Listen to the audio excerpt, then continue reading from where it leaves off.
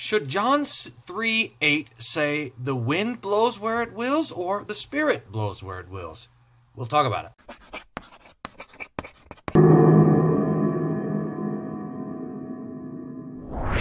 Elizabeth asks, Pastor Wolfmueller, yesterday, a verse in one of the readings, John 3:8, caught my attention. More specifically, it was the word wind and spirit that caught my attention. I've learned by a tiny bit of Greek, though I thought that those two words were the same in Greek, so I went to my Greek New Testament, checked it out. Sure enough, they are. Is there a reason for them being translated into English the way they are? Since they're the same word in Greek, wouldn't that imply that they are closely related, something that seems like it completely missed in the English text? Could you decipher some of the text? Thanks, Elizabeth. Elizabeth, great question. Now, the whole section here in John chapter 3 is Jesus talking about the Holy Spirit, and he says, that which is, starting in chapter 3, verse 6, that which is born of the flesh is flesh, that which is born of the Spirit is spirit. Marvel not that I said unto thee, ye must be born again. The wind bloweth where it listeth, and thou hearest the sound thereof, but canst tell whence it cometh and whither it goeth. So is everyone that is born of the Spirit. So says Jesus. That's from the old King James. And Elizabeth is right, that the Greek word for wind and spirit is the same.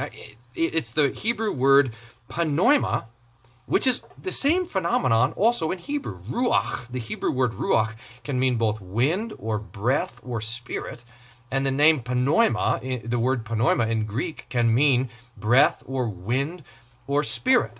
So, some people have said that because Jesus says, because you hear the sound of it, that he's making a comparison in this verse. The wind blows where it wills. You hear the sound of it. You don't know where it came from. You don't know where it's going. So it is who everyone who is born of the Spirit. And so we've taken the two different meanings of the same Greek word, and we've said that Jesus is doing a play on words. Just like the wind, so it is that those who are born of the Spirit. And Luther, by the way, did the same when he translated the Gospel of John. He used the German word for wind, which is a completely different word than the word for spirit in that place. But, he says, we're not going to hold it against you if you don't do that. In fact, I found some Luther on this particular text. He says, the reason why we have translated the word spirit with wind is here found in the Lord's word. You hear the sound of it. And his word, so it is with everyone born of the Spirit. He is using the simile of the wind in order thereby to instruct Nicodemus regarding the second birth or the new birth. He says that the wind and the Spirit have this in common. The one is like the other in this respect. Therefore, it makes good sense to relate the first part of the text to the wind. We've stuck to it, although it is not wrong or heretical to adopt the other interpretation, as some do, taking the word Spirit to mean Holy Spirit. According to this interpretation, these words do not draw a comparison between the wind and the spiritual birth, but between the Holy Spirit and those who are born from him, who are like him.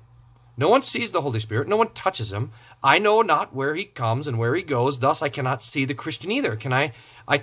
Nor can I say, at this time in this place I shall become a Christian.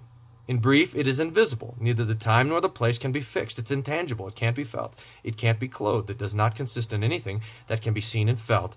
That's nothing. But the point is, and this is the point of the whole conversation, that while we can't touch the Holy Spirit, we can hear the sound.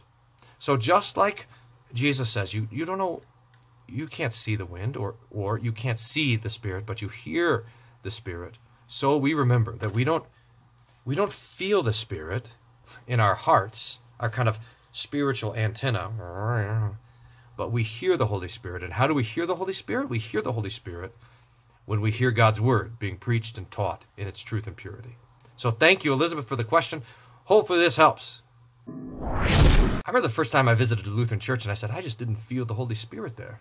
Who knew that you're not supposed to feel the Holy Spirit? You're supposed to hear the Holy Spirit. Who knew? Well, Jesus knew. Nicodemus knew. John knew. We should know.